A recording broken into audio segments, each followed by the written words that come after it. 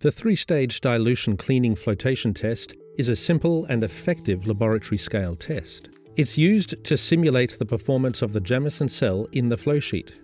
The test shows the effect of lower density or dilution cleaning on the grade recovery curve, and the tests can be completed on standard Denver bench-scale float cells. The tests should be conducted on fresh samples shortly after they are produced from the grinding, regrinding, or the previous flotation stage. So let's begin.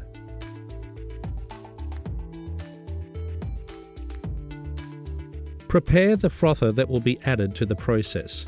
Frother should be added to or above the CCC point. If the frother type is not known, use MIBC at 20 ppm.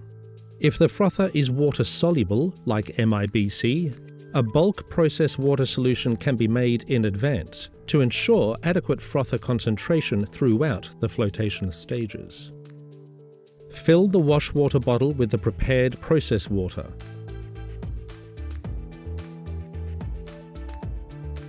Also prepare any other reagents that will be added to the sample.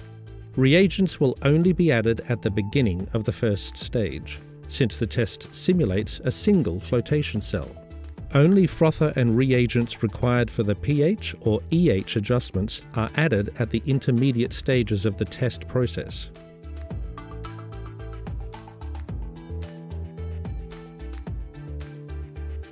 Collect the fresh sample and add it to a clean bucket. Add water to achieve the desired percentage solids for the flotation test.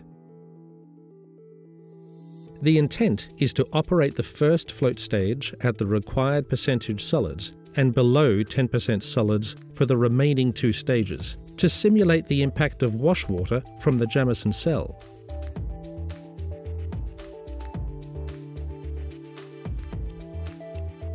Place the mechanical flotation cell on its stand. Agitate the slurry and displace any settled material by using a stirrer. Carefully transfer the sample into the flotation cell, clean the sides of the bucket, and ensure that all the contents of the bucket are added to the cell. Move the cell into place beneath the shaft and connect the agitator. Fill the cell until it is about 20 mm below the cell lip. Turn on the agitator to keep the particles suspended in solution. Set the agitator RPM standard for the cell size.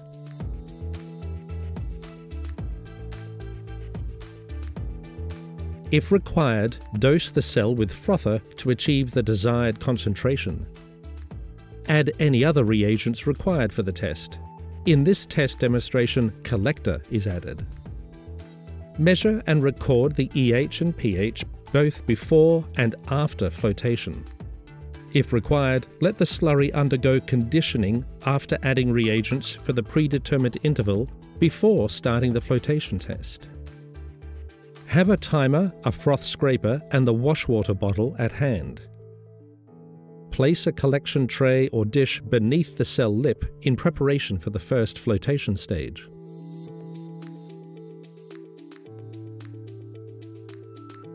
To initiate flotation, turn on and set the air rate appropriate for the cell size. Begin the timer immediately once the air is turned on and start collecting concentrate. Collect your concentrate for stage 1 into a single collection tray if possible. Scrape the concentrate into the tray as needed, and use the wash water to wash down the cell sides, the lip, and the scraper. The first stage of flotation should run until the bubbles are barren of minerals. The mineralization will gradually deplete, and when this occurs, turn off the air and agitator, stop collecting, and stop the timer. Record the time taken for the first flotation stage.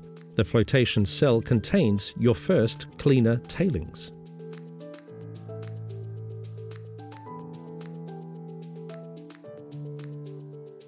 Transfer the cell contents to a filter and wash down the cell sides to recover all the contents into the filter.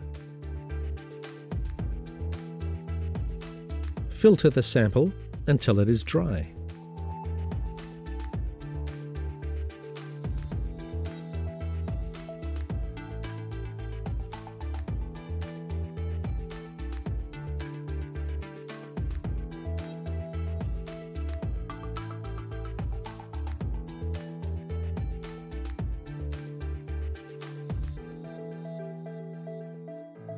Place the collected concentrate from stage 1 back into the flotation cell.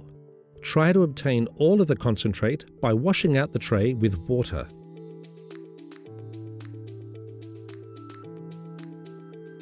Add process water to the correct level and reset the float cell in position.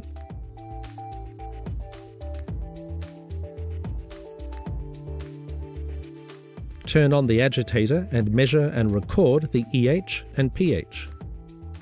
Add any frother or pH-EH modifier reagents if required, and record the pH and EH prior to flotation.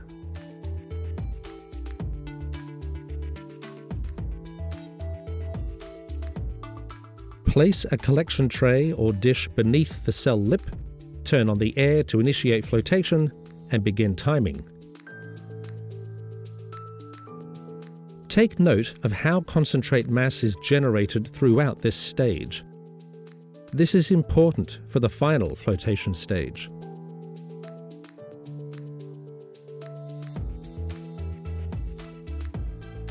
Float the concentrate for about 80% of flotation time recorded in stage 1.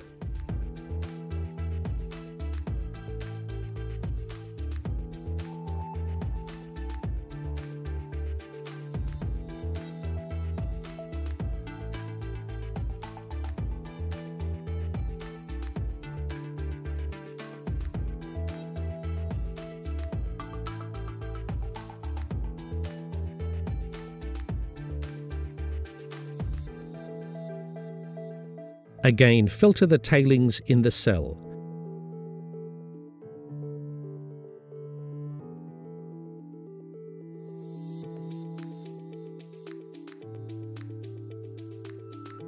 And place the collected concentrate from stage 2 back into the cell for the final flotation stage.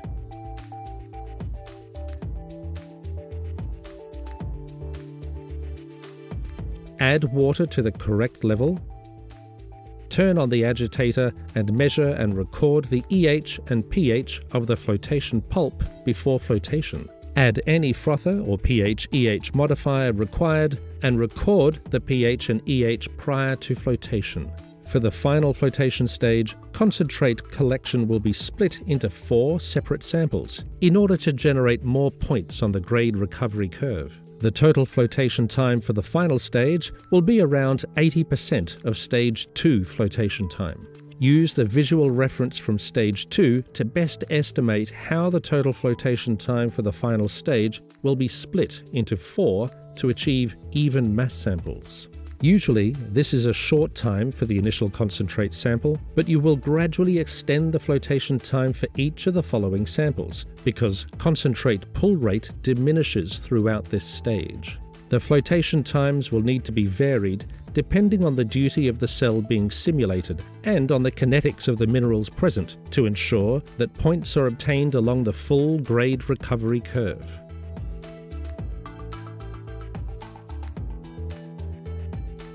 Have 4 trays available and place the first one under the cell lip in readiness. Set the air to initiate flotation and start the timer.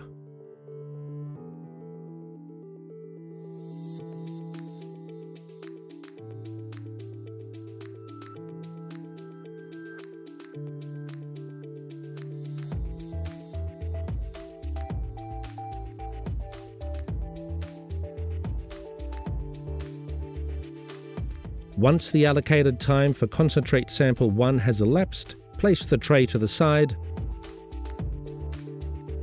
Place an empty tray underneath the cell lip and float for the time allocated for concentrate sample 2.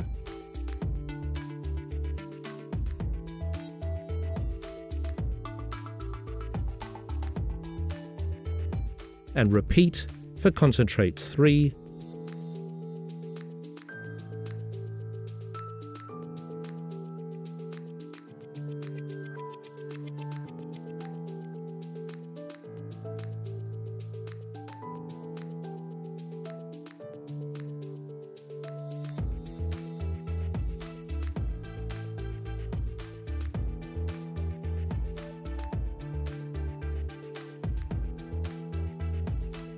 and 4.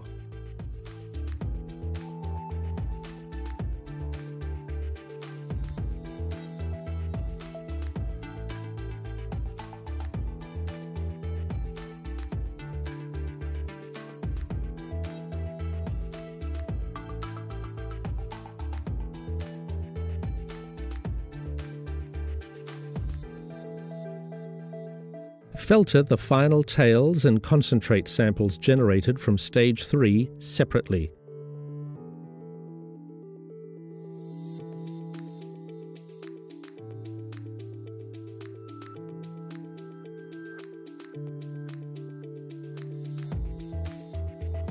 All up, there should be 3 tails samples from each of the flotation stages, plus the 4 concentrate samples from Stage 3. The filtered samples should be weighed when dry and sent for assay analysis.